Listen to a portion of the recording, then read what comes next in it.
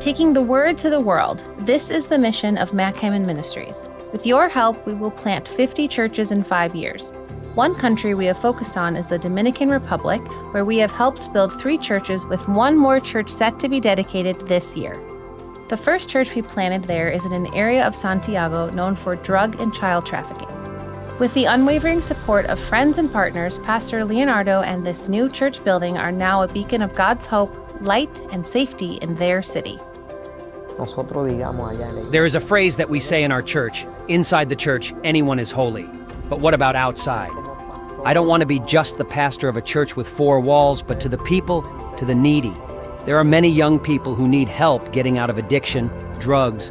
There are also many homeless families who have very little. If I can lend a helping hand, that is what I want to do, because that is the love of Christ. This new church building is an achievement that we could not have reached for a long time. When we started, we had 6 or 7 members. It might have taken 20 or 25 years to build that church, but God is good. God is wonderful. As a church, we see ourselves growing. The members are coming. The souls are repenting and converting. We started with 6 or 7. Now, sometimes we have 30 to 40. We are growing thanks to the Lord, because He is opening the doors. Mi nombre es Leonardo Marte. My name is Leonardo Marte. I am the pastor, by the mercy of God, of the Revelation 1:8 Church.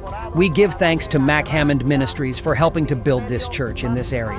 We are happy and grateful for the collaboration, and we give grace to all those who contribute to this ministry so that the work of our Lord Jesus Christ can keep growing.